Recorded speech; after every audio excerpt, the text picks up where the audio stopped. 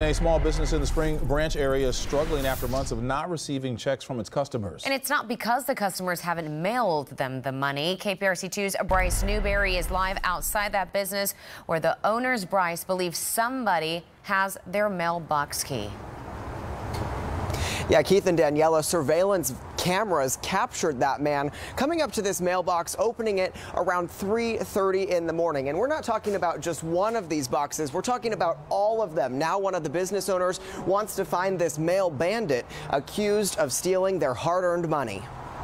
He walks up to the mailbox without hesitation, not dressed like a mail carrier, but still able to open every box. All the mail was empty. Small business owner Carly Craig says the problems first started months ago when her accounting department had to follow up with customers for payment. These customers would go back and check their bank records, and the checks were being endorsed to individuals instead of our business. So her business got their individual lock changed and started putting checks in a lockbox once inside the office. We kind of covered our bases to make sure it was nothing happening in our office. But it just kept happening until this surveillance video caught the bandit in the act. They reported it to the post office.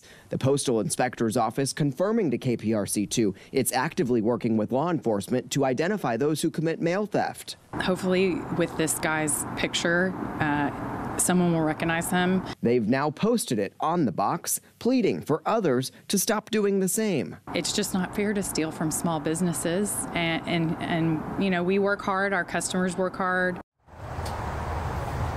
And the postal inspector's office says mail theft is most likely to occur in the overnight hours, and the best way to protect yourself is to get your mail out of the box just as soon as you can, because the longer that it sits there, the more susceptible it becomes to theft. And if you believe that you are a victim of mail theft, look for how to report it with this story at click2houston.com. We're live in Spring Branch tonight. I'm Bryce Newberry, KPRC 2 News.